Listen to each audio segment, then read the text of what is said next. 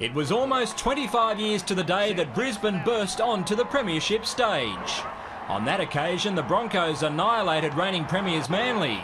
And a quarter of a century later, it appeared as though history might repeat itself. There was only a couple of blades of grass between Andrew McCulloch and a season-opening try.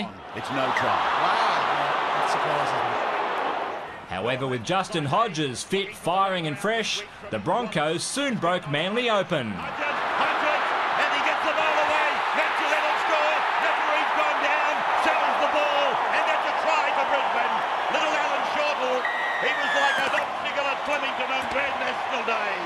At 8-0 following an earlier Scott Prince penalty goal, Manly were massively under the pump before opting to fight fire with fire.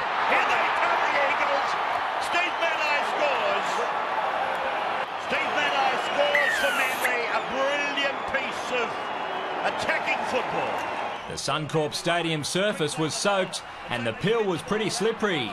Yet the quality of attack for a first-round encounter was quite remarkable. He flicked passes. Gillette gets it away. Hodges inside the 20, inside the 10. He flicked passes. Maranta will score a brilliant Broncos anniversary try. How good was that? How good was that from Justin Hodges? Armed with 60% of first-half possession, Brisbane nearly went back-to-back. But Jack Reed couldn't quite bed down Peter Wallace's excellent grubber.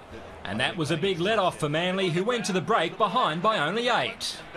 But with a better share of the pill in the second term, the visiting halves had the Broncos at 6s and 7s. Foran, Cherry Evans, still going, over. Try for Daly Cherry Evans. The youngster has done it on his own. This contest was in the midst of a stunning transformation as the Sea Eagles suddenly assumed the lead. Matai, it's 2-on-1 down the left side. Matai comes back in third and scores a try. Jeff Tuvey's team also had a lot more sting in defence. Law lost it. There's a chance here for Williams. Williams grabs the chance with both hands and goes in to score. And that was the halfback, Daly Cherry Evans, coming up with a good shot on Jack Reed. With 16 unanswered points in the second stanza, Manly continued their recent run of success at Suncorp, winning 22-14 before a crowd of more than 31,000. David Rowlands, NRL.com.